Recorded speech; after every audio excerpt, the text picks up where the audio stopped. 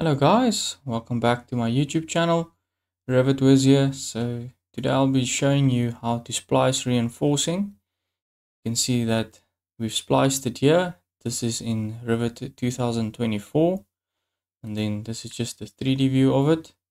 And then if you go to Revit 2025, we go to the layout, you can see that it's more staggered. I'm going to show you how to do that, and then just have a look in the 3D view.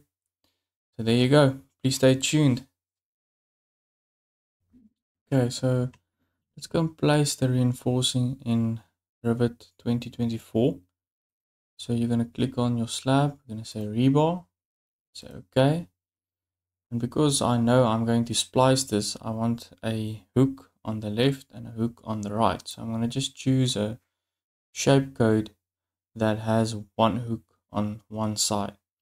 So I'm going to say near cover reference and then perpendicular to cover. So I'm just going to zoom in here, press spacebar on your keyboard.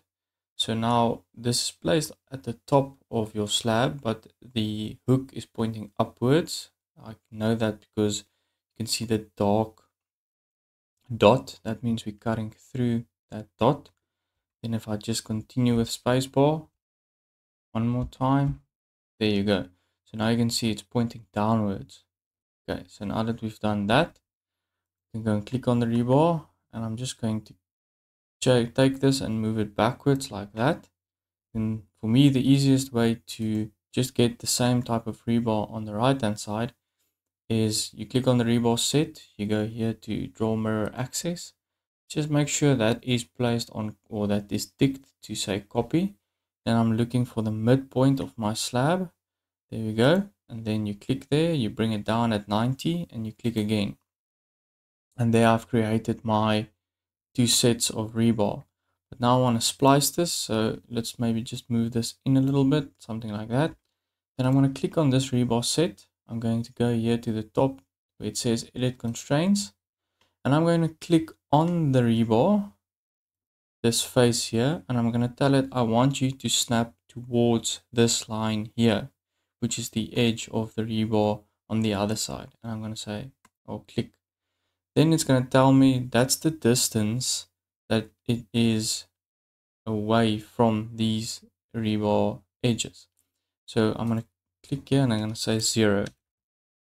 Okay, now it's flush with one another, but I want the bars on the right to go and splice over towards the left. So how you're going to do this is you're going to type in the number here of 650 or whatever you use for your splice length. Obviously it depends on your bar diameter, and then say enter. Now you can see the bars on the left, the face of the rebar ends on this line, and the bars on the right, I've just said, okay, I want you to go 650 mils to the left of that. So now I'm just going to say finish. Now you can see it's spliced.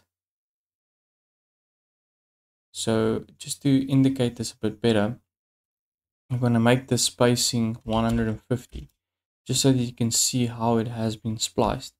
So if I put in a dimension here, from here to there, you can see it's 650 mils.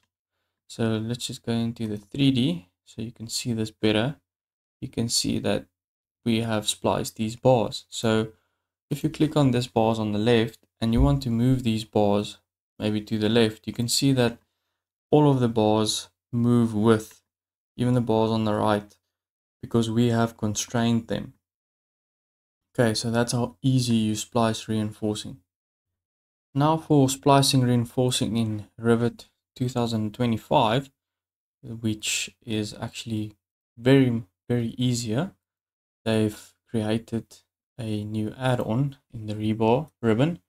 So what you're going to do here is also place your rebar, but instead of doing two sets, I'm just going to do the one, which is the shape code 35, spacing at 200, and then perpendicular to cover, near cover reference. Okay, so now I'm just going to zoom in once again. I'm going to press space on my keyboard until I see the bar facing down like that, and I'm going to click. Now that I've done that, I'm going to click on the rebar set, and you go up here to the right. You can see here it says splice rebar. Now we're just going to pick a line wherever we would want to. So let's just pick a line somewhere there. And automatically it splices the reinforcing for us. So if you click on this line, you can actually go at a drop down menu here. These are the preset splice lengths and splice setups that's created by Autodesk. So if you click on the 60D staggered, it's going to look something like this. I also prefer this method because it's just the way to do it. So you can actually go and click here and say edit, and then you can go and change the lap length. So if you duplicate this, let's say we want to make it 50 times diameter. Shift bars in bar line, that's correct.